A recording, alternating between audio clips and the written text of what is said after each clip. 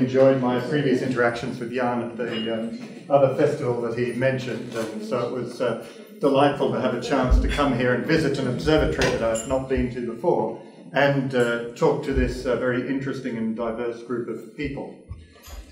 Before I start, I'm afraid astronomers are very visual, and I've got quite a few slides, so I'm afraid if I could ask people to draw some at least of those curtains. Partway through there's more words and fewer pictures, and you can probably open them again and get a bit of air in, because I realise it's nice to have a bit of air. On my way here, I had the misfortune to lose my baggage. I departed Sydney for Singapore, and my baggage departed Sydney for New Caledonia. I'm not quite sure why. One of the consequences of this was that when I arrived in Singapore, I had to buy myself some new clothes, some new underwear and various other things. And I was intrigued to discover when I opened my little packet of underwear, not only a sign saying who'd inspected it and things like that, but on the back of it was a little motto.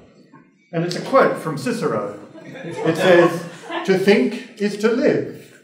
And I thought, how very appropriate for this meeting. To think is to live. I think that certainly applies to this group.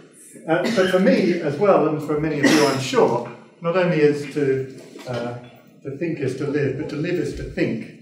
Thinking is what I enjoy doing, and so it was a real pleasure to have the opportunity to think about and indeed talk about a topic which I don't normally talk about. Normally I'm doing very much the science of astronomy and cosmology. My particular field is observational cosmology, trying to take a picture of the universe as a whole and trying to relate that to what we understand about Big Bang theory and the like. So it was very nice to think about my thinking for a little while. So this is a result of that, and since this is very much an amateur in the field thinking about his thinking, you'll have to excuse me if some of what I say is well known to you already. But I'm hoping that some of it might be of interest and perhaps even useful and original.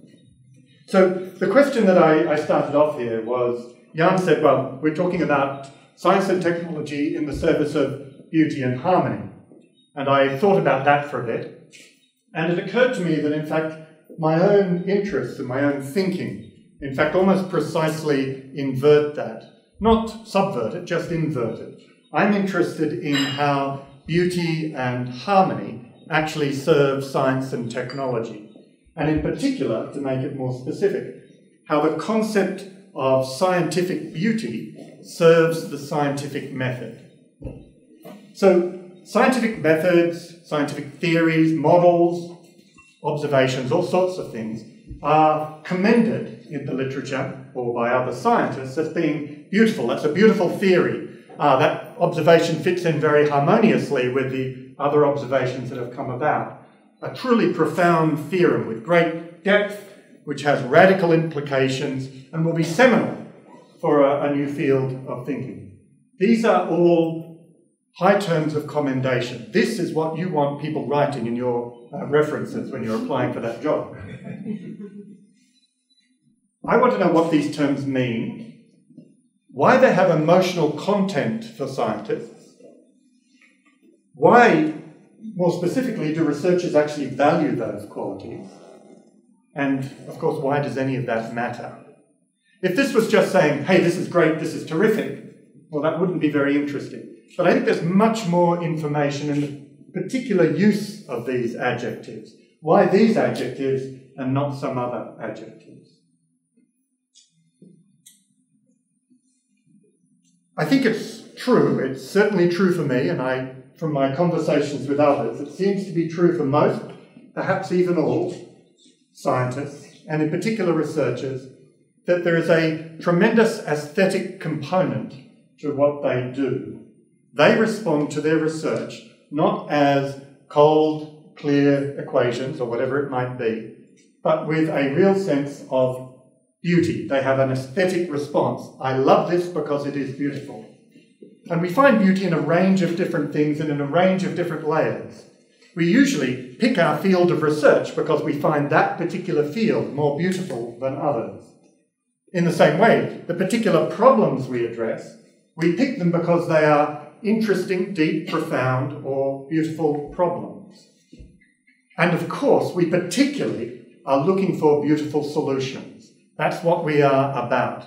We are, to use the word that has been used here very often, passionate about our science. We have a passion for the beauty of it, and we're passionate about achieving something in it, and we love to find beautiful solutions. In fact, you can have two solutions to a problem, and people will say they're both equally true, but this one is beautiful. Why is that solution beautiful and that one not? This is an interesting and I think profound question.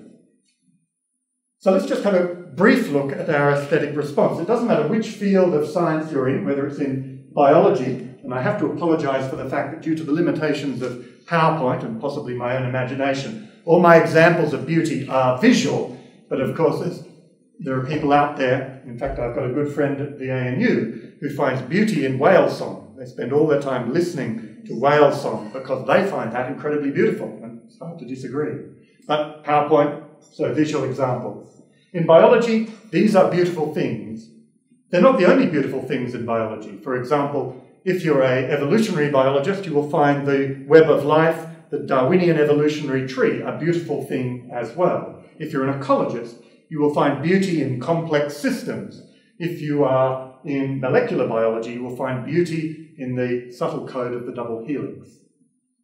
Likewise, you can find beauty in geography, and I gather some of you have been finding beauty in some aspects of that already. Here are some extraordinarily beautiful slices of the geography of the Earth, and it's immediately apparent to all of us that these are indeed beautiful things.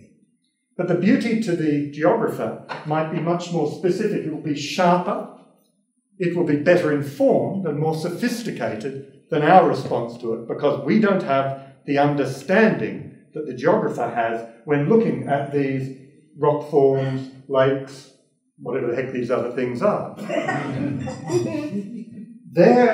We all respond with beauty, but their beauty is coming out of understanding. And I think that's, of course, what's so important about science. That's the link, is the link between their aesthetic response and their understanding, and the deepening of that understanding by the aesthetic response and vice versa. Here indeed is some more geography. I think some of you have seen that sort of geography just recently. I'm pretty sure this bottom left geography is entirely photoshopped, since I know that that rock formation is in the middle of Australia, a very long way from the sea. So some beauty can be falsified as well. And then we come to slightly more abstract forms of beauty. So these may be forms of beauty that Jan, for example, finds particularly interesting. These are, in fact, different aspects, different ways of visualising parts of physics. On the top right, we've got one of the big detectors from the CERN Large Hadron Collider. Here we've got a simulation of what that detector might see, and here's an actual set of early results from that detector. And all of these, this is a beautiful piece of technology. This is a beautiful conceptualisation of how fundamental particles react. And this is beautiful because it's one of the events that's the first detection of the Higgs boson. And that over there is just another randomly chosen figure to fill it out, which happens to be a Bose-Einstein condensate. But all of these are beautiful. They're slightly more abstract forms of beauty, and perhaps for the layman, for the person who's not a physicist, who doesn't have the understanding, it's less obvious why they're beautiful, but they are beautiful again. And then finally, at the most abstract level, there's beauty in these sorts of equations. There's some simple basic physics formulas down here on the right. There's a rather joking attempt to write an equation of everything at the top left, which is definitely not beautiful, and even the guy who wrote it commented on that point. But then there are some very beautiful equations down here on the bottom left, Maxwell's equations for the electromagnetic force, and up the top, my own personal favourite, Einstein's field equation. But all of these are abstractions of beauty. This is a way of writing down on paper in simple symbols something that is incredibly beautiful if you understand it. Now, there's nothing beautiful at all about this if you've got no idea what it is. But once you understand it, it is a thing of extraordinary beauty and power. So, let's go from the general to the personal. In my own case, I was drawn to astronomy by two distinct sorts of aesthetic pleasure. One, which is just the simple beauty of the night sky and the things that you can see throughout the universe with telescopes. And for me, that started on the farm that I grew up in northwestern Australia, where I would simply be able to lie on the grass and look up at the sky, and because I was a long way from anything that could be called civilization, I could see the whole night sky in its glory. Because I was living in the southern hemisphere, the centre of the galaxy would pass overhead, the Magellanic Clouds were bright and clear as day, and I just had an enormous, overwhelming aesthetic response to that. But at the same time, I was reading and I was learning mathematics, and I was beginning to see the power and the beauty of the mathematics. And when I realised that you could take the mathematics and describe what I could see in the sky, it was, there's no other word for it, an epiphany. It was a moment when I realised that all of this stuff hung together and that we could understand it. And in the course of my scientific career, I've often, in fact, most of the time, been guided in my choice of field, in the choice of problems that I work on, and even sometimes when I've managed to contribute something in finding the solution to the problem that I seek by that aesthetic sense. I know that other people feel it even more strongly, and some people feel it hardly at all, but I've never yet met a scientist who doesn't have that feeling to some degree or other. So here are some of the things that for me are beautiful. Here's the outworking of Maxwell's equations on the surface of the sun. These are magnetic lines of force made visible on the sun. So these are the lines of magnetic force in the sun's corona connecting different sunspots. Here is a picture of the, towards the centre of the Milky Way, with the famous Horsehead Nebula, with stars being formed. And here it's the complexity of the picture, I think, that appeals to me. It's not a simple thing that I can connect to it, but it is the complexity of what's going on there that I think appeals. It may come as no surprise to you that I'm a great fan of Peter Bruegel the Elder, amongst others. Here's something that's very beautiful, but again, you really need to know what you're looking at to really understand the beauty of this. These, what has been called the pillars of creation, are in fact regions forming stars. You can't see any stars because they're hidden away inside these deep, dusty, dark molecular clouds. But these molecular clouds are being stripped away. In fact, they're not punching upwards out of the bottom. They're actually being pushed downwards and being held together by another star-forming region at the top that's stripping away their surrounds until eventually the cores of those star-forming regions will be exposed. And now we're getting into the realm that I've always found most beautiful. One of my personal favourite equations is the simplification of Einstein's general theory of relativity down to Newton's laws. And this is Newton's laws writ large. This is the Whirlpool galaxy M51. And that beautiful spiral you see there is nothing but the product of matter moving under the influence of Newton's laws. And yet the remarkable thing is, the same is true of this galaxy as well, which looks quite different in many ways, and yet also is largely the product of Newton's laws and a different history of formation. But the thing that I've actually spent much of my career working on is this, and this really does take some understanding in order to see the genuine beauty of it. This is actually the universe in a box. This is an n-body simulation of a very large volume of the universe, where each particle in the simulation represents a very large galaxy, or maybe even a group of galaxies.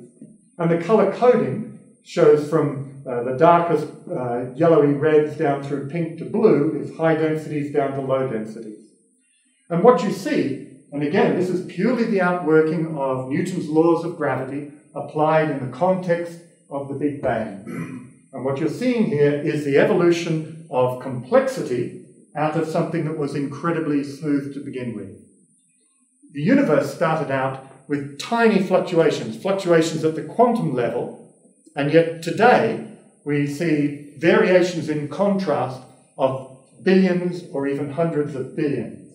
And even at the scale of galaxies and clusters, we're seeing contrasts at the levels of millions or so. This cosmic web, as it's called, in fact turns out to encode a vast amount of information about the universe. And untangling that code has been what I've spent a lot of my life doing, and I'll come back to that later on. The starting point for that evolutionary model is in fact an observation. This is an observation by the WMAP satellite of the cosmic microwave background radiation. This is the whisper that comes out of the Big Bang, reaching down over 13.8 billion years to today. 300,000 years after the Big Bang, the universe was incredibly hot, it was incredibly smooth. 13.7 billion years later, we see this very lumpy universe where it's very cold. This radiation started out at very high temperatures, hundreds of thousands of degrees at around this time, but dropped to today to just 2.73 degrees above absolute zero. It started out at this time with the fluctuations you can see in the microwave background mapped over the whole sky, only 1 part in 100,000. Whereas today, as I say, we're seeing contrasts of 1 million or more to 1. So that's a factor of 10 to the 11 in contrast over that period. That's an enormous change of evolution, and almost all of that is down to Newton's law of gravity. These are the things I find beautiful, and the reasons that I find them beautiful. So let me try and state again the thesis that I'm going to sort of refine during the course of this talk. The aesthetic reaction of scientists to their profession is a common experience for most, if not all of them. But, amongst other things, and there are many other things you can do with that sense of beauty, I think that the sense of scientific beauty is a scientifically powerful and scientifically effective adaptive response of our intellectual apparatus to a specific fitness problem. The fitness problem of selecting the best world model for the universe, or whichever part of it you happen to be studying, selected amongst a vast array of competing hypotheses and paradigms. And that's why it's valuable to us in our scientific research. It actually has utility. So the sense of scientific beauty is a utilitarian response, a heuristic response, but a utilitarian response to the scientific problem of making models for the world and understanding the world. So I'm going to spend the rest of this talk exploring that notion and trying to refine it. But let me give you a couple of grossly oversimplified examples, and I apologize immediately to all the historians of science in the audience for reducing very complex historical things down to a sort of kiddie's version of them, because I'm trying to make a point. I hope what I'm saying is not untrue, but it's certainly not the whole truth. So, history of astronomy from Ptolemy to Kepler in 3 slides. Ptolemy on the left, Kepler on the right. So, let's think about sense of scientific beauty. Ptolemy invented a system of the world. He was a brilliant man. His Almagest was an extraordinary book that influenced the science for 1,000 years, right? He was by no means a fool. He was a brilliant genius. But he had a fixed idea. He had a particular idea, which was handed down from the Greeks, that spheres and circles were the perfect shapes. And so everything that happened in the heavens had to happen in circles and spheres. So, in particular, planetary orbits must follow uniform circular motion orbits, as that's the most beautiful form of motion.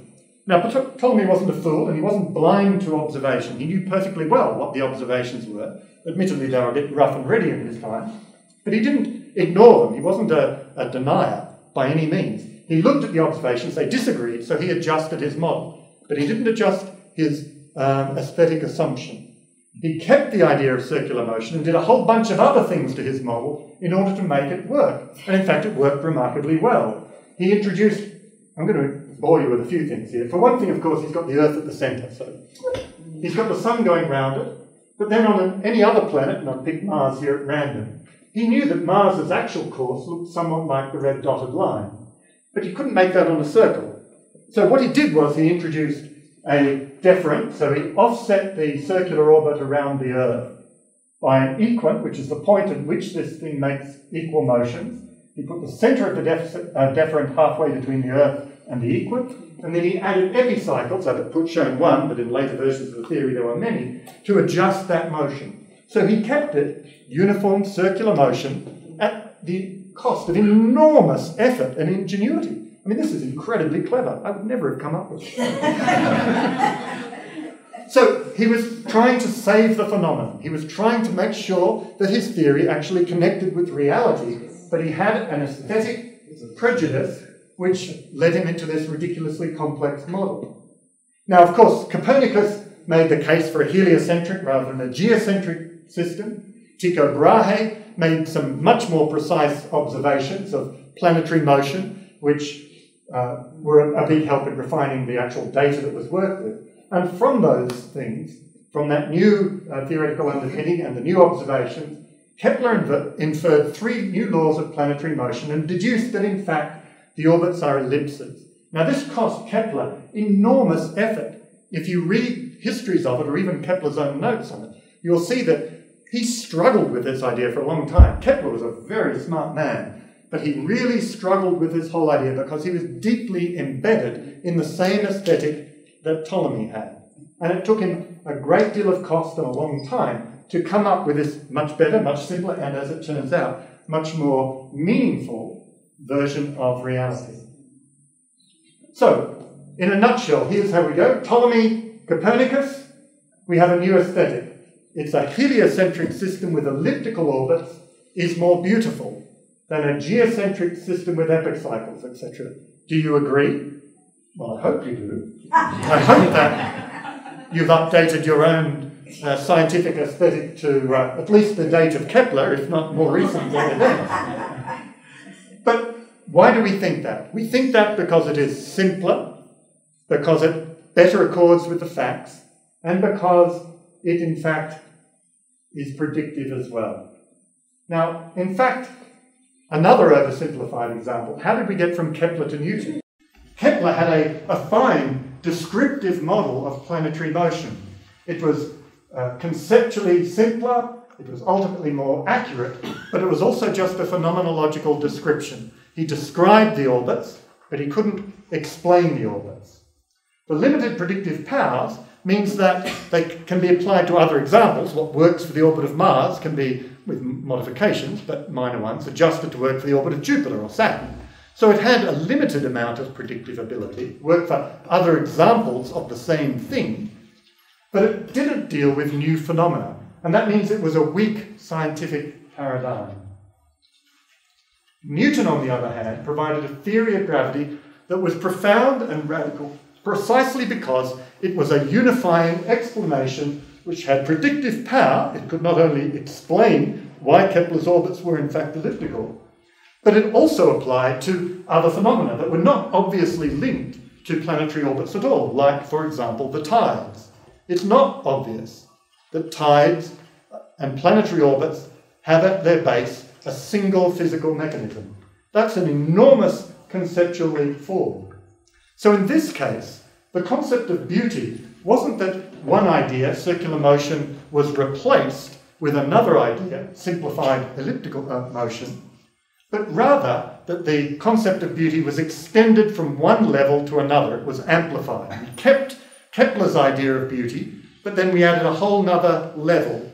We said not only must the phenomenon be explained in the simplest possible way, but also there must be an underlying explanation for it, which has this predictive power. We made another requirement of a beautiful scientific theory. Okay.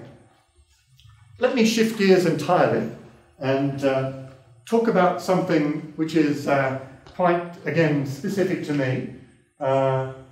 It's about an evolving aesthetic sense in response to a new environment. Not a new environment of ideas per se, but literally a new environment. In particular, the adaptation of European artists to the Australian landscape. I think this is really revealing. Initially, the first European colonists who went to Australia, not surprisingly, they were trained mainly in Britain. They tried to depict that environment, which was quite different, in terms of their familiar European tropes and figures. They used the same palette, they used the same idea of what a landscape consisted of. And they put figures in a landscape that looked like English figures. Now, any of you who have ever been to Australia know it does not look like this. Right? This is somewhere in, I don't know, Middlesex, New South Wales. I don't know where it is. It's not any part of Australia I know. These are clearly European attempts to depict Australia. This is Ptolemy. These are epicycles, right? You put a kangaroo in, it's an epicycle in a British landscape. Right? Here's another attempt. Now here, this is another artist. He hasn't fallen victim to that particular problem, but he hasn't really accommodated himself to the environment either. This is sort of the Kepler of Australian painters.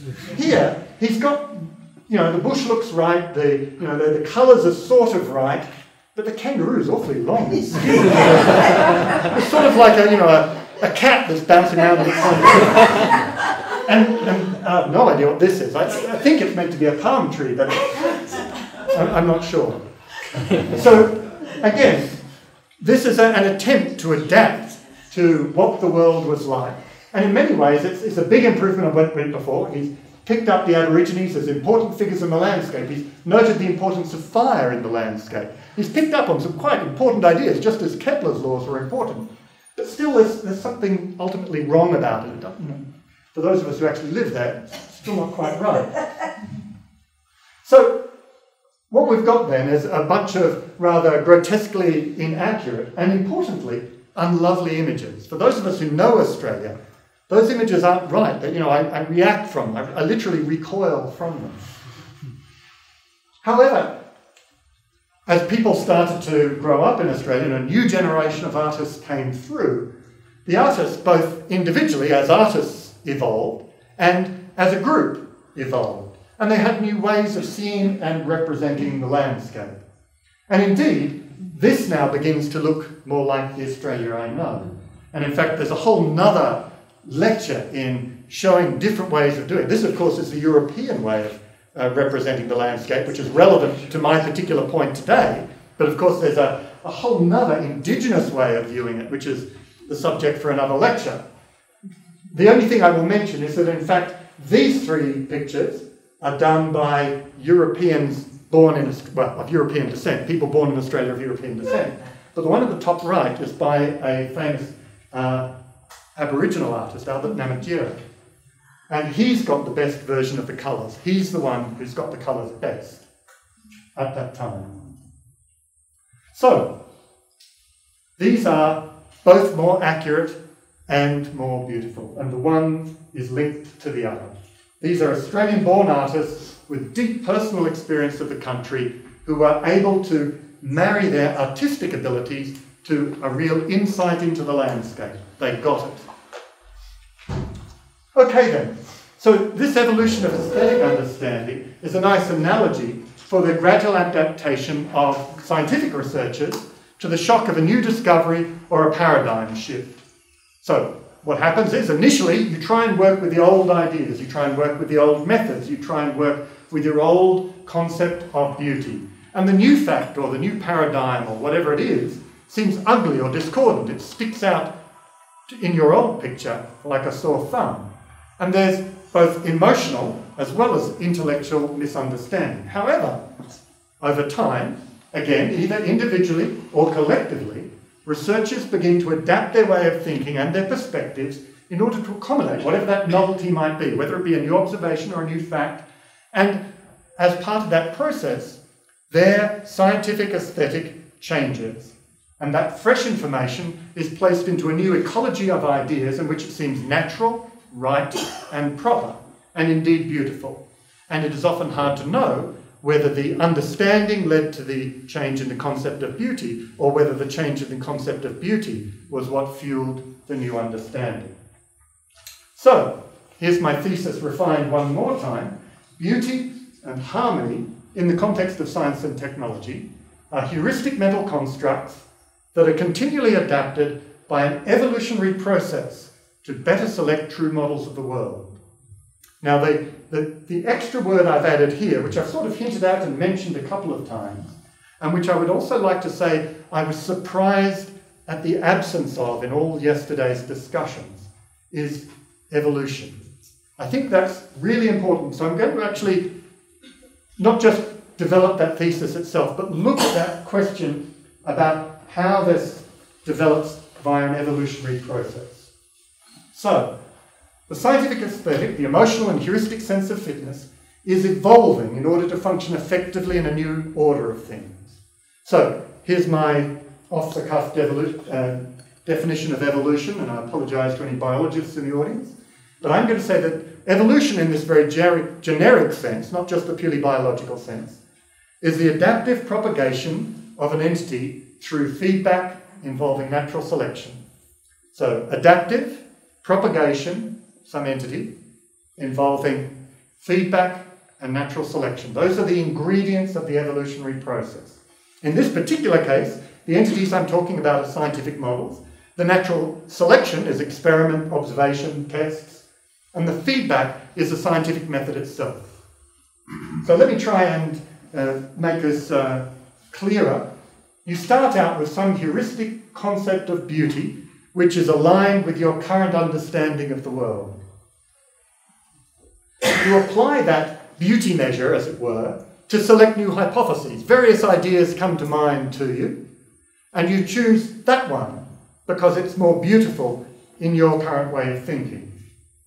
You then test that hypothesis, apply the scientific method, and there are two possible outcomes.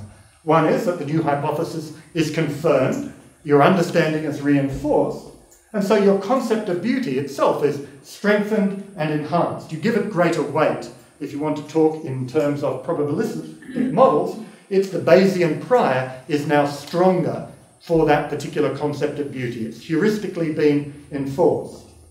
On the other hand, if the test goes the other way and the new hypothesis is rejected, then your understanding has to change. You have to adjust or redefine your concept of beauty and then repeat the process. Now, there are two elements to this that I really want to emphasize very much. The first is, of course, testing your measure of beauty. You've selected a particular hypothesis and then you have to test it. And this, of course, is well known to be at the heart of the scientific method. But I think one bit that's not as well appreciated is that bit in gold over there. When you adjust and redefine your concept of beauty, when you're generating new hypotheses, you have to come up with variants. You have to generate alternative ideas. And that's the really mysterious part that we don't really understand. We have a fairly clear idea about what constitutes a real prediction, what constitutes a test, what constitutes evidence. Philosophers argue about these things, but scientists just tend to get on with them. But a scientist can't tell you, in general, how you do that. It's very individualistic, it's very ad hoc, it's very organic. And I think it's where we need to reform, refine, develop the scientific process. So, again, let me go back to my own particular field and give you a more up-to-date example than Kepler of something that's going on in cosmology. So I like to define cosmology this way, as a subject with deep roots. Started out in the Neolithic, or whenever this chat is, looking up at the heavens saying, where the hell did all that come from? And that's me over there, sitting by my telescope, looking with this incredibly powerful bit of technological kit, enormous cognitive resources at my command, asking the same damn question, perhaps with a little more sophistication. So we now have what we call the standard cosmological model. Again, a little very oversimplified history. Einstein introduces the cosmological constant into the equations of general relativity because he had an aesthetic preference which wasn't that different to Ptolemy's. He had an aesthetic preference for a static, eternal universe. You can see why that's appealing. It's simple, it's straightforward, eternity's nice, stability's nice. Unfortunately, it turned out that not only was it mathematically unstable, it wasn't a good solution, it didn't actually apply to reality because Edwin Hubble promptly went out and showed that the universe was expanding. And Einstein, in response, called it his greatest blunder. Now, today, we've got much more information about all of this. The Big Bang theory holds sway. It's very well attested by any number of different methods. It provides us with an ex nihilo beginning for the universe and a choice of ends. Heat death, if the universe just keeps expanding forever, the heat death is incredibly ill-named because what in fact happens is that everything freezes to death. It's a cold death. The alternative is that the Big Bang turns around, you get a recollapse, and everything ends in a big crunch. Now, within this paradigm, which I've barely sketched, what constitutes a beautiful universe? Well, to narrow this down a little bit, general relativity, as applied to cosmology, relates the energy density of the universe in mass, in energy, and in geometry, in appropriate units, to this very simple equation. These three things had to add up to one. This is a requirement of general relativity. The energy density in matter, the energy density in the cosmological constant, which you can interpret as the energy density in the vacuum, in free space, and omega k, which is in fact the energy density bound up in the curvature of the universe and how the universe is actually bent. Matter and energy tell the universe how to curve. The space-time, the curvature of space-time, tell matter and energy how to move. This is Einstein's general theory of relativity as applied to the universe. So, a beautiful universe, given you've got this constraint, and given that you know that matter exists, I mean, here we are after all, a beautiful universe would say that matter is everything, that omega matter is 1, that there is no cosmological constant, that omega lambda is 0, and that the curvature of the universe is 0 as well. In other words, the universe is geometrically flat, which is a special case as well. That sounds very Ptolemaic, very simple, very appropriate, and just like Ptolemy, completely wrong. This is what we would like to think is a beautiful universe, and what up until the mid-1980s, the theorists all claimed was in fact the case. The matter density has the critical value of unity, there is no cosmological constant, and the universe is geometrically flat. An ugly universe is one where there's no special value for anything. 1, 0, and 0 are clearly special numbers here. An ugly universe would have a critical matter density somewhere between 0, well we know it's not 0 because here we are, and 1, which is the maximum it can be. The cosmological constant would exist, but wouldn't either have 0 or 1 as its special number. And the curvature would be non-zero, it wouldn't be flat, it'd be either positively curved like a ball or negatively curved like a saddle, but it wouldn't have a special value. That would be a really ugly universe. And this was the argument that I heard over and over again from all the theorists until the mid-1980s, when suddenly people realised that, just like Einstein did with Hubble, that they'd been talking through the wrong orifice. So, this is the latest view of the cosmic microwave background. This actually only came out in March this year, so this is literally hot off the press. This is the last word, to date anyway, of our view of one of the most important single clues we get about the universe, that radiation from the Big Bang itself. This is an incredibly beautiful map, and the reason it's incredibly beautiful, which is not obvious, is only apparent if you've got the understanding to view this through the lens of the standard cosmological model. This, the universe has measles. Why is that beautiful? Well, because if you actually try and measure the structure in that pattern of dots, if you try and measure the amount of variation as a function of scale, you get this incredible curve. This is the amount of fluctuation on a given scale. So if you put down a circle on that previous map and say, how big are the fluctuations on average there? That's what you're measuring here. And this is the scale, from large scales on this side to very small scales on that side. The red dots are the measurements from the Planck satellite. The green line is the standard cosmological model. I would say that that is a spectacular agreement between model and data. That is a very complex curve with many features. The best fit model requires 6 parameters.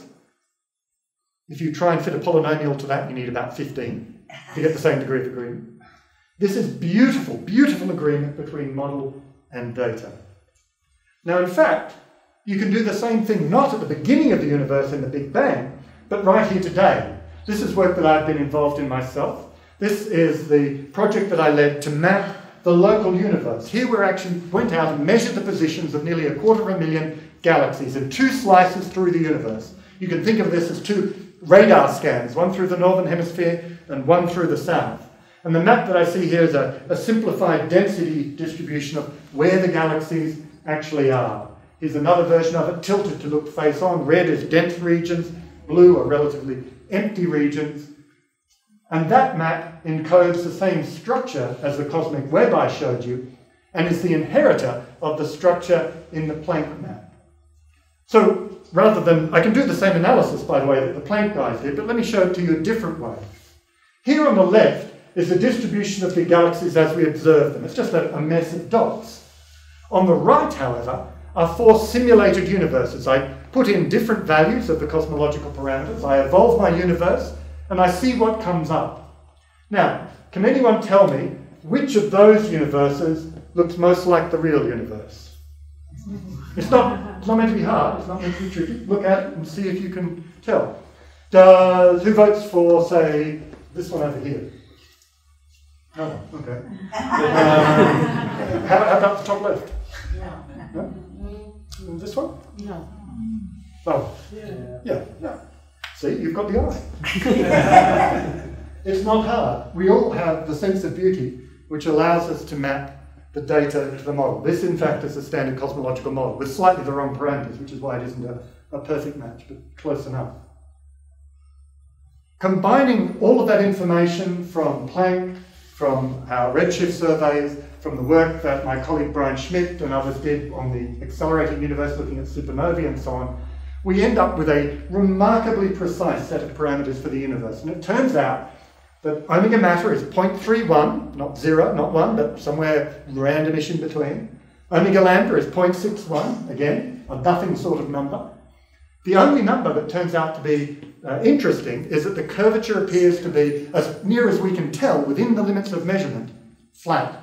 The universe appears to be geometrically flat. That's the one special thing that survives in this universe. So we have a semi-ugly, semi-beautiful universe. It's neither one thing nor the other.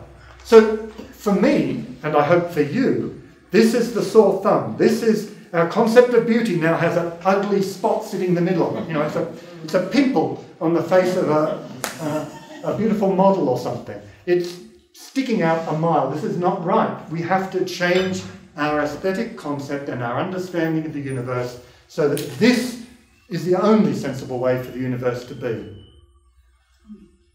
Now, here we have something where the matter density is not critical, the cosmological constant is not 0, and we appear to have something that's geometrically flat or extraordinarily close. In the words of Isidore Rabi, who was talking about the muon, who ordered that? And why? How do we find beauty in this when apparently it is neither well-ordered, something we find it easy to find beauty in, or random, something that also we're actually not bad at finding beauty in? It's somewhere in between. Well, I don't actually have the answer. As I said, this is an evolving question to which we don't have an answer right now. But there are some interesting questions to ask about it in the midst of the crisis.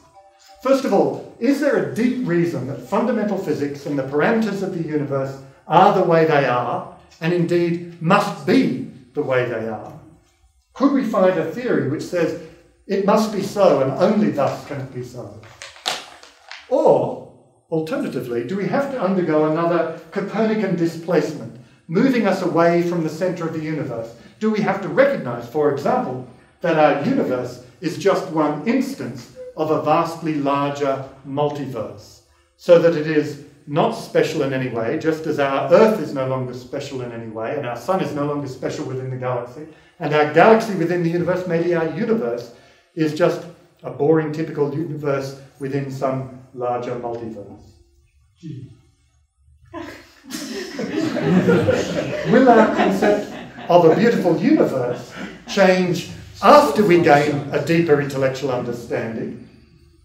Or will a more profound aesthetic of some sort lead to that change in understanding? I don't know, but let me just go back to my thesis. Our sense of beauty and harmony in science is a selective adaptation that improves our effectiveness in understanding the world, and these heuristic concepts of beauty and harmony are thus valuable servants in the scientific mind. You've got to nurture them, foster them. Importantly, however, these concepts evolve in the very specific Darwinian sense that they adaptively propagate due to the variation, selection, feedback cycle that is the scientific method. You imagine models for the world, you test the models of the world, and you repeat the process. So, I leave it as an exercise for the reader. Natural evolution is a blind watchmaker. It has no direction. It is undirected. But science involves, at least supposedly, self-aware scientists. The supposedly applies to the self-aware, not the scientists. So in principle, we can direct, or if you're less optimistic, modify the adaptive process itself, i.e. the scientific method, to optimize, or again, to be less optimistic, improve the outcomes we get. How can we attempt to do that? How can we actually change the scientific process to improve this evolutionary adaptation cycle? The things in the process we can change are the selection process, the process of testing models. I'm sure we can improve that, but my personal feeling is that actually we're pretty good at that already. A lot of focus has gone into that. What about variation, the means of generating models? This is where I think we're much weaker. Much less thought has gone into how we generate new variant models of the universe, new aesthetics, in order to come up with good hypotheses to test. And then the final thing we could change is the fitness measure. What actually is a good model? What counts as a scientific explanation? We have been for a long time strongly tied to testability, predictive power, and these are certainly not things we want to get rid of.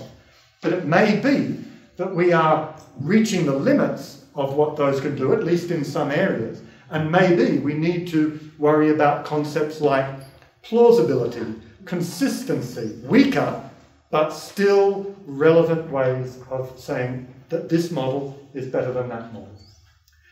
In conclusion then, I think it's time that we started to apply the scientific method to itself. Can we do better than purely heuristic concepts of beauty and harmony? I leave it with you. Thank you very much.